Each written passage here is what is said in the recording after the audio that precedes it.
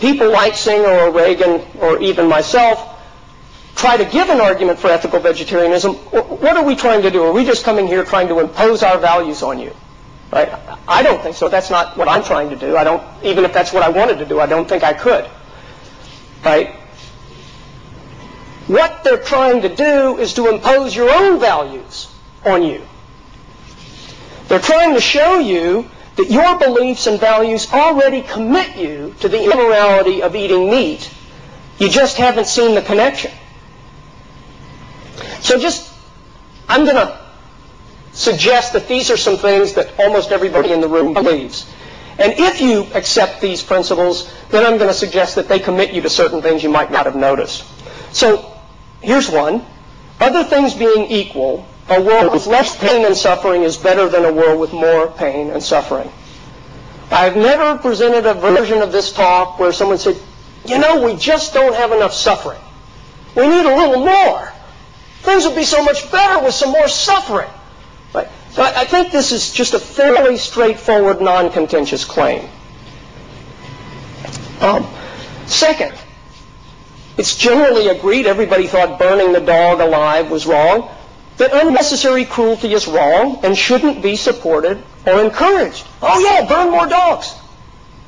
No, people would try to lock you up if this was your perspective.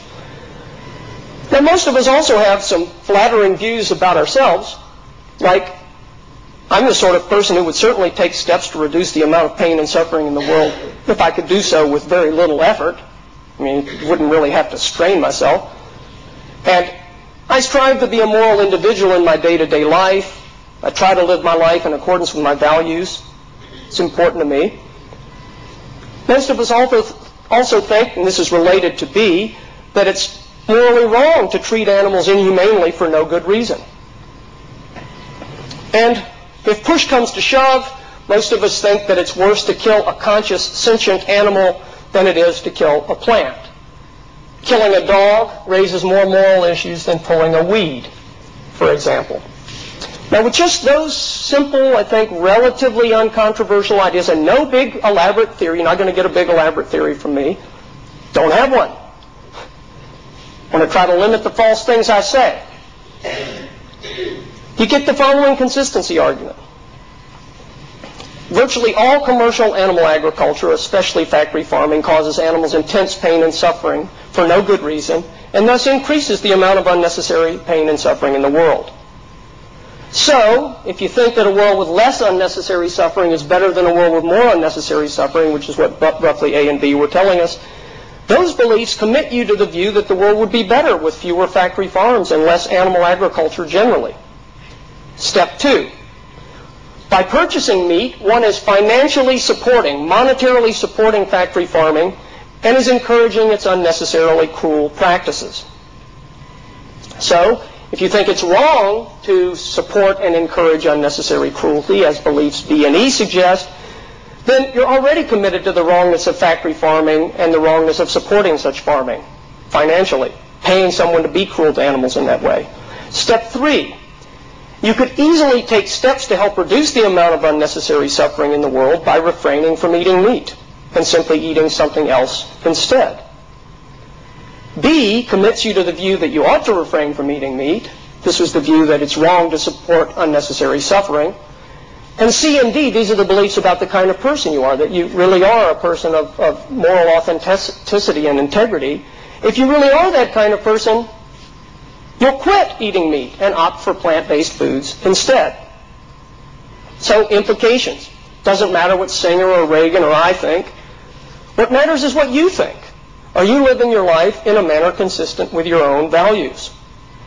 Those who accept A through F, but who also eat meat, seem to have 3 choices. 1, stop eating meat so as to live one's life in a manner consistent with one's own values.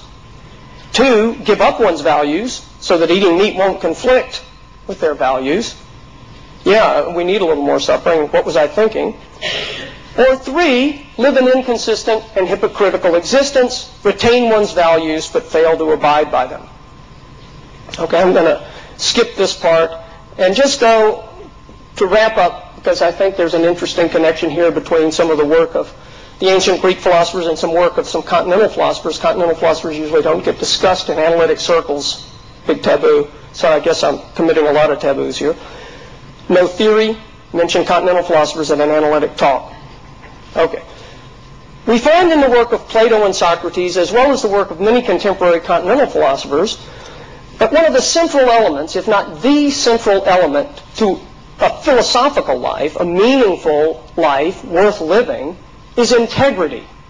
Living one's life in a manner consistent with one's most deeply held beliefs and values. Now, conclusion. All of the pain, suffering, and premature death inflicted upon farm animals in modern societies is unnecessary and gratuitous. We don't need to grow food this way. It serves no significant human interest, since all human nutritional needs can be met, and can be met better with foods of plant origin.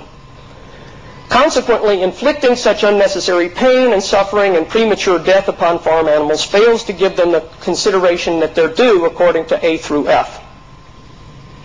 Implications.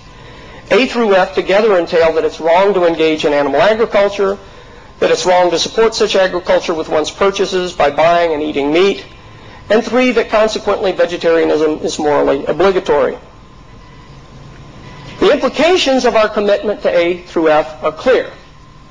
The only question that remains, and this I think, I can't answer this question, this is a question that each one of us who's striving to live a meaningful philosophical life has to ask ourselves, but we have to ask ourselves sincerely, and the question is this: will I live my life in a manner consistent with my own ethical beliefs and commitments? Will I give animals the consideration that they deserve and refrain from eating them, or will I struggle to rationalize away those very beliefs and commitments? If Plato and Socrates are right, those wishing to live the good life will do the former. Thank you.